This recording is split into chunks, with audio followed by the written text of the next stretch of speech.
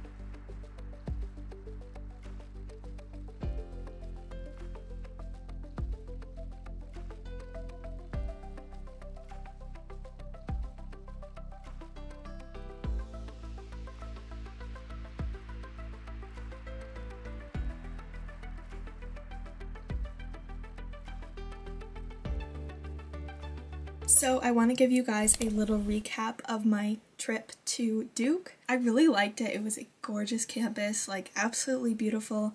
My only issues with it were the fact that it's kind of out in the middle of nowhere. I know that Raleigh and Durham are pretty close, but it just didn't seem like somewhere I would want to live. It's pretty far away from home too. It's a good I think a 12-hour drive or something, so that's a little outside of my range. But I thought just about everything about it was right for me, except for kind of the location. It had a great vibe. It felt small, but also the campus was really wooded, so it felt kind of homey for me, at least.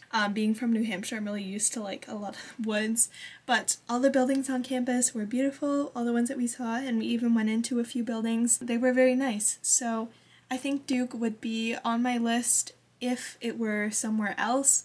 Just North Carolina is a little bit far for me. I hope you guys enjoyed coming along with me to see Duke. I had a lot of fun, and I feel like I got some good information by going there. So make sure to follow me on all social media at Rosie Revolts, and check out my Etsy shop, also at Rosie Revolts, and my book at getoutdoorsbook.com, and I'll see you guys later. Bye!